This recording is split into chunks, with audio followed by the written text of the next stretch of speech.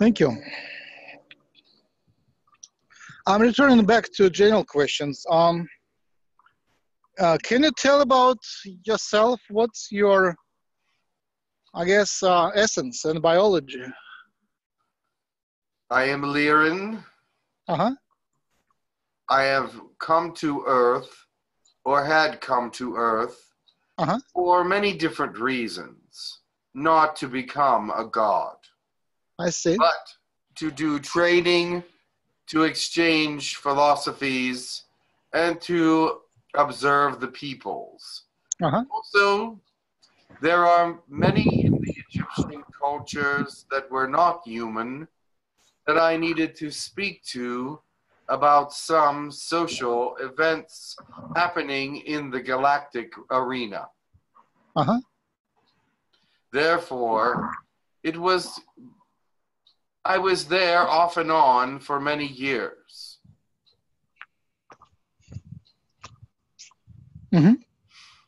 I did not stay on your planet for more than a month or two at a time.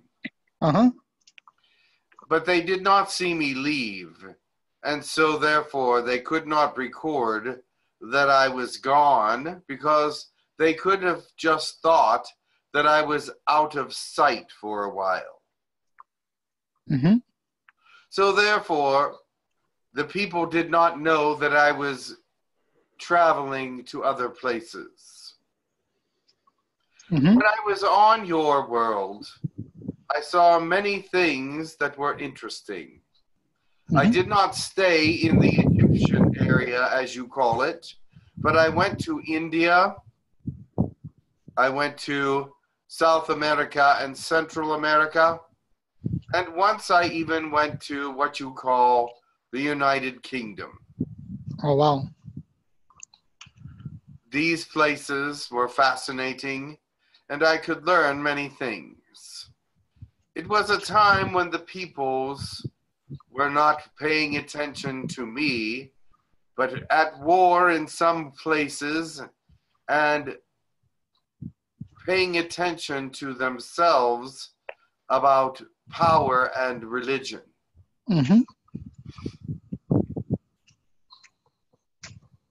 I could easily escape their vision.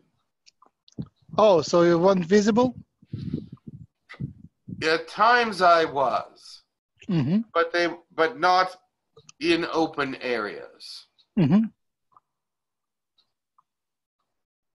So, how was England at that time? Was it like a few thousand before BC, before Christ? So, were there like Nordic gods at that time? There were many people, but they were very warlike at that time. They were trying to establish power and try to establish land ownership. So it was a constant battle with them. It was a dark time, in my opinion. So, in addition to humans, which were other powers? What other powers in Egypt? No, in Britain. There were some Norse people there, but they were not involved in those battles at that time. They were involved in the northern battles in Scandinavian areas. But the this is of them I heard, but I did not see them face to face. So these are still humans, right? Or foreigners? Yes, these are humans that I was watching. So in addition to humans, were there like other species which were fighting as well? There were still some druids available back then, but they kept to themselves and were not part of the wars. But the Nordic gods weren't part of the wars, right? Not at that time. I see. And dwarves and others weren't, elves or any other weren't fighting these wars? No. I see. The elementals of your planet are not known to be warlike.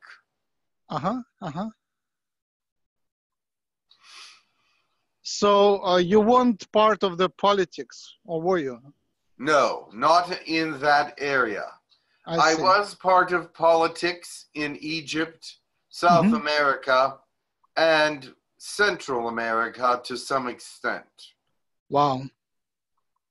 What was your official status in the galaxy? I was a queen. Queen of what? In Lyran circles, I was a queen. Now, so it was of... not from the Lyran planet, because of course it was gone. But I had established a kingdom in Orion. So it was a local queen or a local kingdom, or was it the whole diaspora? It was a kingdom in the Orion area, and I was a major power along with several others that were ruling in that part of the galaxy. The Orions were a very large part of your seeding and a large part of the very early progress of your planet. The Stargates were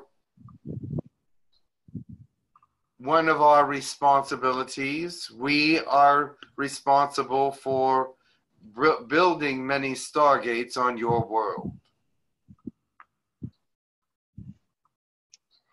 Thank you.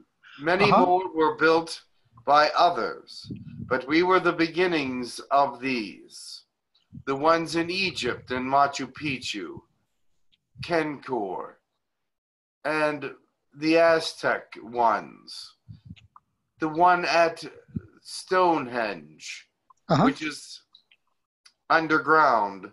We were responsible for these. We taught the Druids how to construct Stonehenge, and it points to the Orion area. So in your kingdom, what were the major species? There is a canine species that was more powerful then than it is now. They have become peaceful, and they've become very much pulled away from political intergalactic politics. But there also was the blue avians, which were very powerful, and the Orions, the Anunnaki. There were many that showed their face in this area at this time. Ra was a different kind of species as well. And there were others, such as Arcturians and Sirians, that sometimes would visit as well. But they are not known to the people of Egypt. They kept out of sight. They did not want to be seen. They were higher dimensional and would be rather frightening to the people. We were able to disguise ourselves in human bodies. Our heads were not human, but they could understand us a little better if we showed ourselves in a human persona in some way. Thank you. I'm thinking now about that time, which is a few thousand years ago, and Orion area and your kingdom. And I wonder how much in your kingdom were Lyrans and how much were part of your kingdom, how many were percent-wise were like human-looking Orions, and were the Blue Avians part of your kingdom, or were like more like allies?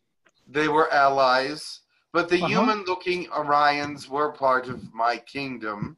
I should say queendom, because I was in charge. The thing is, there were 4 planets that I ruled in the Orion area. There were human-looking Orions. There were some Sirians. There were Lyrans, of course. But the highest population was the human-looking Orions. Uh-huh. That's what I thought. Uh-huh. I see now. So are you still in the physical? No.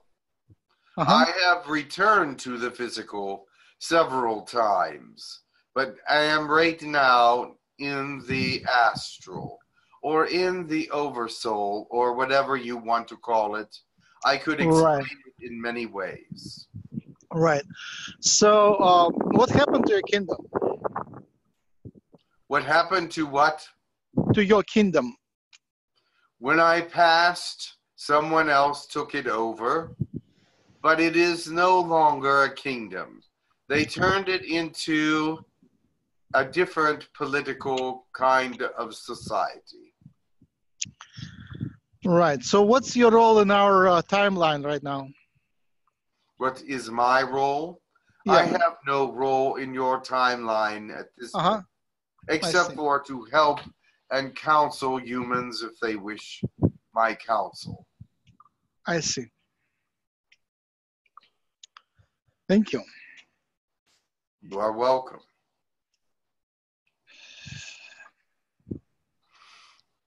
What's your connection to cats? I am one. Right. I mean to Earth cats, Earth's cats, our planet's cats. There are several species of cats in the galaxy. The ones brought to your planet were not advanced. There are some that are more advanced than others. Some can understand when we speak Lyran, but others cannot. So therefore, they are from a few different places. You might notice their varieties. Right. We are happy to have brought them, but they are not from our area. They are from Arcturus area, they are from Cassiopeia area, and they are from Alpha Centauri area. What's the mission of cats on our planet? They are protectors. Consider it. They were actually worshipped by the Egyptians for their protective abilities. Their hearing is very good, and they could alert the kings and queens to any intruders easily. They can also telepathically communicate some thoughts. They are attached to their owners. They can telepathically speak to their owners in some non-verbal ways. I noticed our cats disappear once in a while. I wonder if they just disappear from the dimension altogether and then come back. Unlikely. However, if they have another interdimensional owner, it is possible. But usually cats are adventurous and try to find a way to entertain themselves and feed themselves because they like doing these things. Yeah, recently I made a discovery, it's still a hypothesis, but a very interesting one. So my cat, the previous cat, the male one, was bringing mice to the home and releasing them. And I realized that the cats, instead of controlling the mouse population in the house, they actually seed and breed them in the house. So that picture of cats and mice, and people believing that the cats are actually removing mice, I think that's the other way around. They breed mice and breed them in the house. It's like an agricultural... These are their toys. sometimes they play too hard with them and kill them, but then they become a dinner only after that. Uh-huh. But they like having them around to play with. Uh-huh.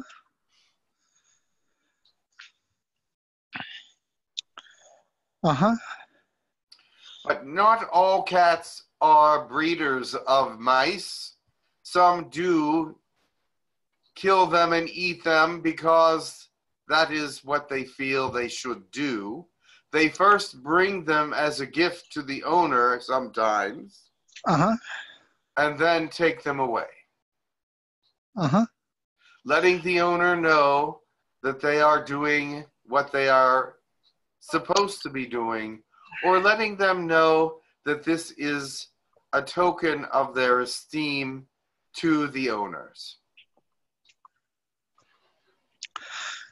Right. So what's your role in the Lyran society now? Are you a goddess or revered queen? No longer. I am in spirit at this time, so I am no longer revered as a queen, but I am a spirit. I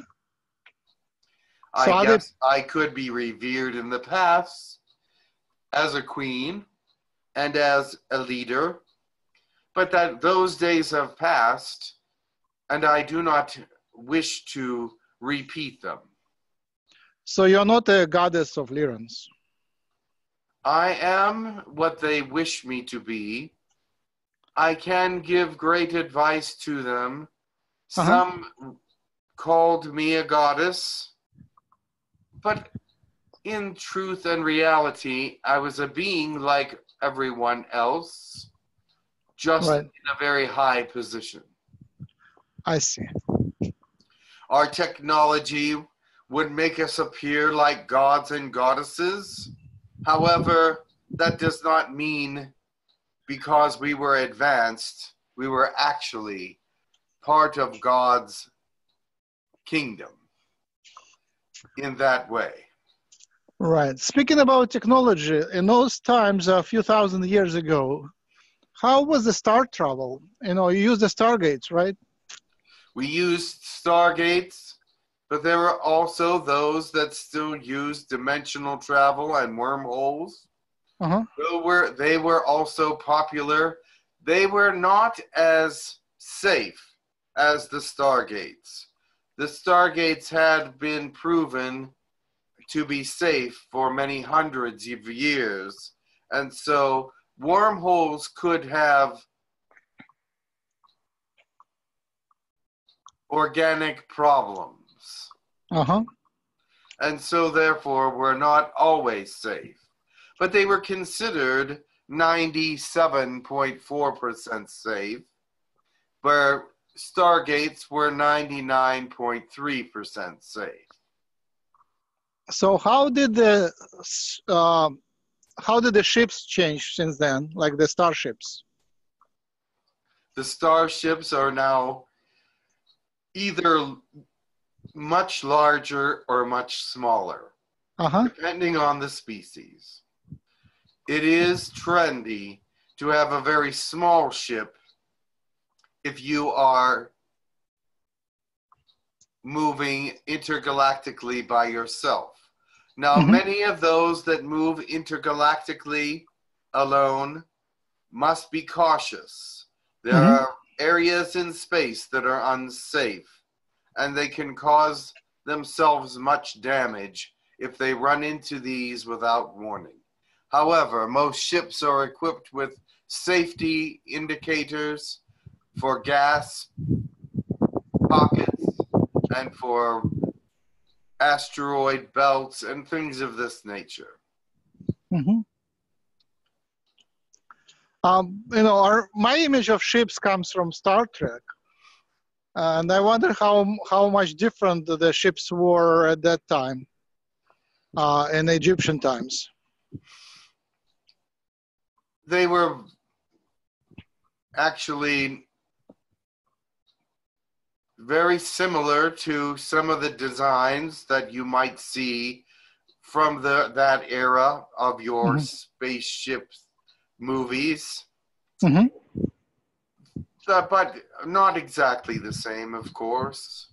But some were very long and had asymmetrical designs, and others were very symmetrical and sleek, depending on what the use for this ship was.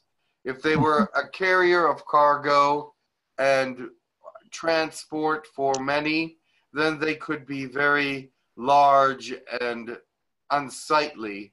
Whereas those that are exploration ships and scientific ships were more sleek and aerodynamic. I see. Do they have like up and down, the artificial gravity, and do people actually walk in them or in the corridors? Yes. It is very possible to have that. Anti-gravity can be solved by rotation in some scenarios. And others, they use different technologies to ward off the anti-gravity symptoms and actualities. I see. I see. How long was your life? How long was my life? It was not a great long life. I lived only 132 years. Oh, wow. Wait a second. But Egyptian history is like more like 4,000 or so. So you weren't there for the rest of the time? No, I was not there all the time. No. But did you cover the whole history, or were you just there for a short period? I was there off and on for about 80 years. Huh. I see. You will find that Egyptian history does not say how long I was there. I see. But that I did have a great deal of power among the people. Maybe there was a substitute? That does not mean that I was eternal. Was there a substitute for you? Maybe there was another Lyran who played your role? It is possible, but I do not see that. Right.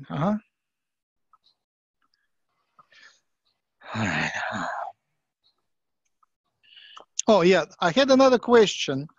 Humans can be sorted by the ones who are more like dog people and the ones who are cat people. What's the background for that? The background for the difference between cat people and dog people? Yeah, and among humans, like I'm certainly into cats, and some people are certainly like have a dog mentality. I think that is not because of their seeding, but because of what has happened after the seeding. Some have become more familiar with one species over the other. I myself like dogs as a pet. All right. We need to separate. One thing is what you like, and another thing what you are like. So some people behave like cats, are more independent, and some people behave more like dogs. They are. Yes, I understand what you're saying. Right. That comes with the seeding of your planet, and it is amazing how the Anunnaki has put together your species.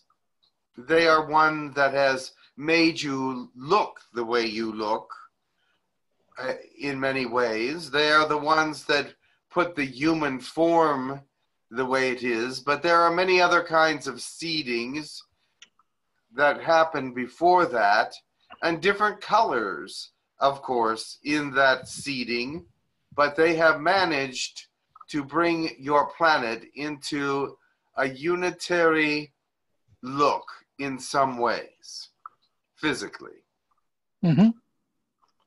Now, I do not know about why some people act like cats and some people act like dogs.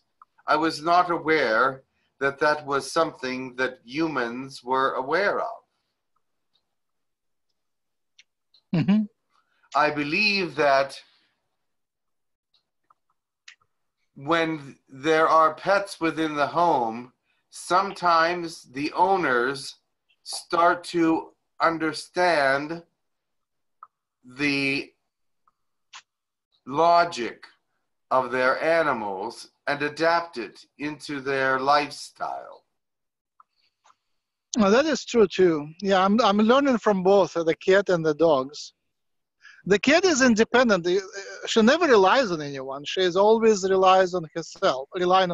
And the dogs, they would trust you to the fault. They would, forget about where they are and what they're supposed to do. They would just listen for you to take care of them. Of course. And this is because of how they were trained to be. But I'm dreaming about the time which I could, it's impossible, but when I can rely on others to take care of me, and I wouldn't even worry about anything else. I see. You would depend on a cat or a dog to take care of you? No, not necessarily, but that's the feeling of me being responsible and being burdened by the responsibility. I see. I remember the time when I was trusting my parents, and it's not that I was happy, but it's so much less weight on you. Being a queen, you understand, like you're responsible. Of course. There is great responsibility in being a leader. Mm-hmm. And I believe I probably died young because of the high stress. Mm. Usually our people live closer to 200 years. Mm. Okay. On that bright note, let's have some. If you don't mind, could you give us something? Maybe your poetry. Did you compose any poems? And then I will invite someone else. I was not a poet, but I did like it. Mm-hmm. So perhaps I can recite something that someone else wrote. Yes, thank you.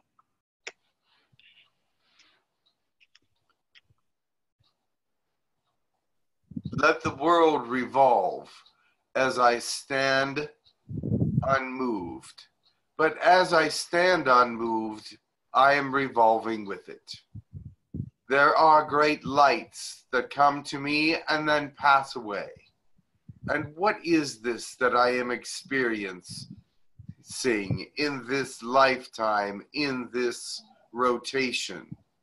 Is it that all things come to a cycle? Is it that all things revolve? Is it that all things are moving and never stop? And I have come to know that there is great movement always, and that you cannot stop and decipher anything without being moved yourself.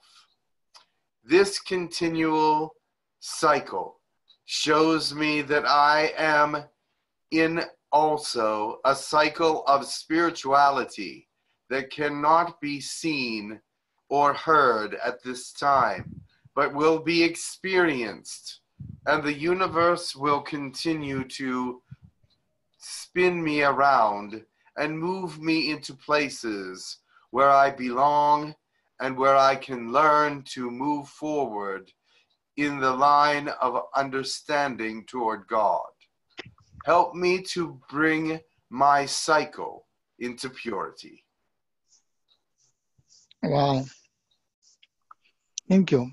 I just remember a couple more questions, which I think are important. One thing is that you were believed to be a very merciless killer by an Egyptian mythology. And I wonder if you were vegetarian. Yes, I was, for the most part, vegetarian Unless I had to eat meat, I did not. Uh-huh. But as far as being a merciless killer, there were those that had to be punished. Uh-huh. And the way of the people was that they must not exist after a certain point. But having the understanding that they go into a new energy helped me to be able to do this without guilt. Oh, I see. What was the way of you killing people? I would have someone else do it, actually. I would not do it myself. I see. What was the way? Oh, I mean, maybe we don't need to mention that. I do not think it is appropriate. Sure. How many deaths were you responsible for? I do not know. Like tens of thousands? No, not that many. Perhaps a couple hundred. I see. I see. Thank you. And the second question I had, I don't want even to put any judgment on that. I just, I'm just asking questions and trying to connect to that story. I wanted to add that I see things a little differently now. I see. I was brought up to be rather cruel. Ah. Now I see that understanding, love, and peace are a much better way to go. And I would not be the ruthless killer that I was at one time. Ah. Were you a killer in the battle or in the peaceful time? Mostly in battles. I see. When they captured the enemy, yes. I see. What was your involvement in battles? I strategized about them, but I was not actually in them. But when they brought me the prisoners, then I decided what to do with them. I see. Were your, and that brings me to the second question. What were your connections to Khufu and others? Khufu was a greater leader than I. Uh-huh. He had great wisdom and understanding. And he was actually someone of great science as well. I followed the stars and followed his leadership when I was in Egypt. Mm-hmm. I was also a leader with him, but he was greater than I. So were you on the same side? Of course. And working together with some other leaders? Of course. I see. I see. Thank you. I think at that point things are a little bit cleared, and I'd like to invite the next speaker, which would be Lyndon Johnson. I have some personal questions to him. Very well. It was good to speak to you. Thank you. Nice meeting you, and I hope to speak to you again. Excellent. And keep an eye on my cat. I will go there now and check on your cat. Thank you much.